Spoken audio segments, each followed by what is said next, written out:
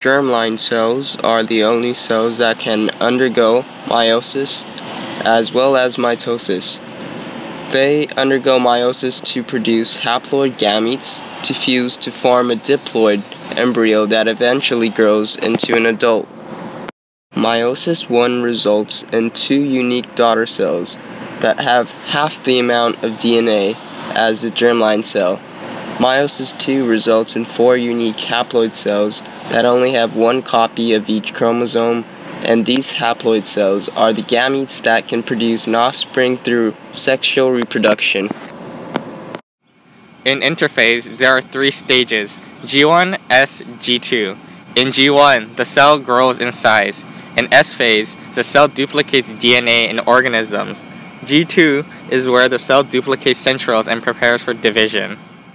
Primarily, DNA replication occurs in the interphase for prophase 1 to take place, and for meiosis to begin. Meiosis is a type of cell division with the sole purpose of sexual reproduction. Through the process of meiosis, haploids, gametes like sperm and eggs are produced.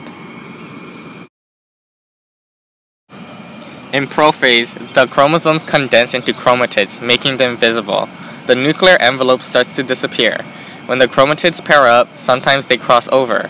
Also in this phase, the centrioles move to opposite poles. Crossing over is when non-sister chromatids exchange parts of DNA with each other. This process only occurs once, only in prophase 1. The purpose of this is to create a more varying gene pool. In metaphase 1, the homologous pairs line up along the equator of the cell. The spindle fibers from the centrioles attach themselves to the centromere of each pair of chromatids. In anaphase 1, the spindle fibers pull the homologous pairs apart and into their respective poles. The cell also begins to widen to accommodate the movement of the sister chromatids. In telophase 1, the spindle fibers disappear and the nuclear envelope forms around each homologous pair. The cleavage furrow forms and separates the nuclei from each other. Prophase 2, the chromosomes reform and the 2 nuclei break apart. Then the centrioles send out spindle fibers and connect to the centromeres of the chromosomes. In metaphase 2, the chromosomes line up at the center and is in the same direction as it would be in mitosis. In anaphase 2, the sister chromatids separate into chromosomes as spindle fibers, pull them to each of the poles. In telophase 2, the chromosomes unwind into chromatin and the nuclei reforms.